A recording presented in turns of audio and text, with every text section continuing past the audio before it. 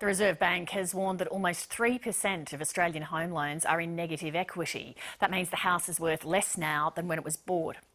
As house prices continue to slide, some economists are concerned that this problem is going to get worse. Now there's an intense debate about how great the flow-on effect could be for the entire economy, as Michael Vincent reports. This is Little Bay, 14 kilometres from Sydney's CBD.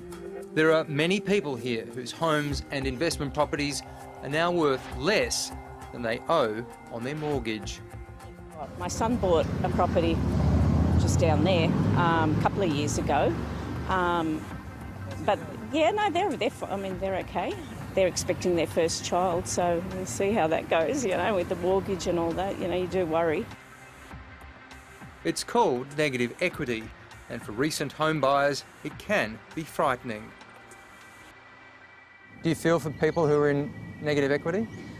Yeah, I guess I do, and if they need to move in the next couple of years, it's going to be hard. If your property is now worth less than the mortgage that you've got, and you sell the property, you still owe the bank. And that doesn't go away. Buying a house to live in should be viewed as a 10 to 15 to 20-year proposition. You buy a house, and if the price goes up or down in the first year or two that you own it, it shouldn't matter.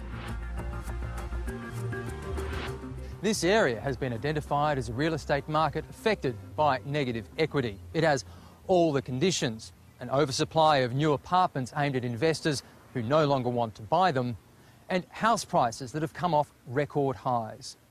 New data from Digital Finance Analytics has revealed there are 3,900 households in this postcode where the owner has a mortgage higher than the property's current valuation.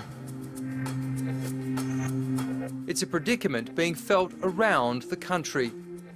Andrew Panisi has been selling houses in the Carlton and Essendon areas of Melbourne since 1988.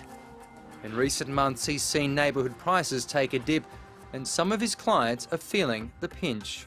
It's heartbreaking. I mean, I think people invest because they want to improve their life. It doesn't really cross their mind that they're investing and losing money. There's certainly some people that have stretched themselves a little too far that are obviously have concerns because they potentially could end up in a situation where they have negative equity.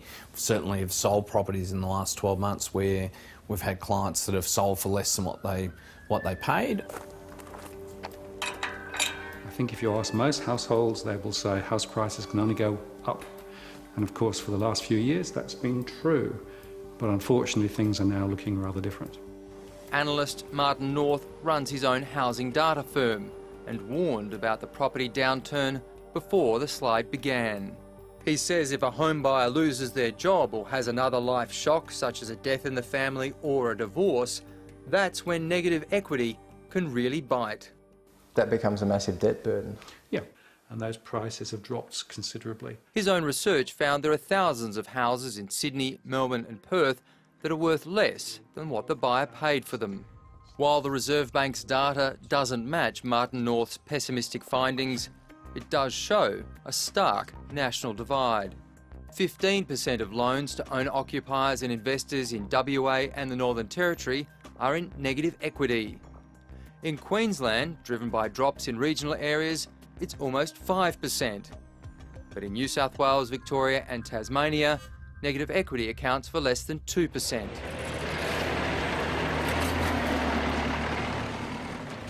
The critical thing for any homeowner is whether they have a job. If you've got a reliable job, job security, and even if you're getting a modest 2.5% pay rise each year, you're going to be fine. Economist Stephen Kouk has a much more optimistic view of the housing market. If you look at some of the bad debts or loan arrears, that is people falling behind in their repayments, they're actually tracking near record lows. Stephen Kouk argues that with 600,000 more migrants expected to arrive over the next 2 years, there will be plenty of demand for homes. He also believes that with the banks raising the bar on home loan applications, there will be fewer bad loans in the future. You've got to clear more hurdles in terms of proof of income, and importantly proof of expenditure to confirm that you're going to be a viable customer.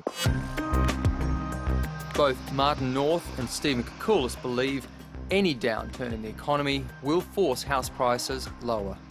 There is a risk that we do see a hard landing, and this fall in house prices feeds into concerns about the economy. We are seeing negative equity now based on local conditions here.